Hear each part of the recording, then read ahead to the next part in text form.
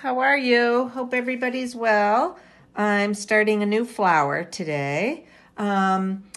This is a Lenten rose. It's growing in my mother's garden right now. It comes out maybe late February and March, and just in time for Lent, so hence the name.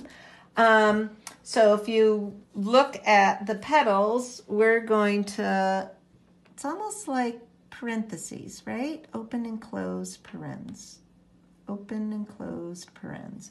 So I did one here. I'm going to do another. And you can see with this one, I have it behind the other flower here. So I'm going to do another one that's right here. I'm going to start with my circle, and then I'm going to do parens. Unlike these daisy type flowers, these petals are a little wider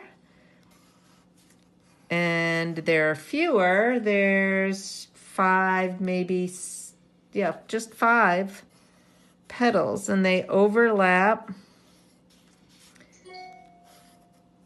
So open and close parens, pretty simple, right?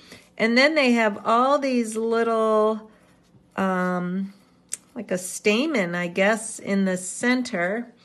They have lots of stems and leaves and buds, so I'm just going to put some small buds in there too that aren't even open yet. So I'm continuing my garden. Hope your garden's growing. Bye.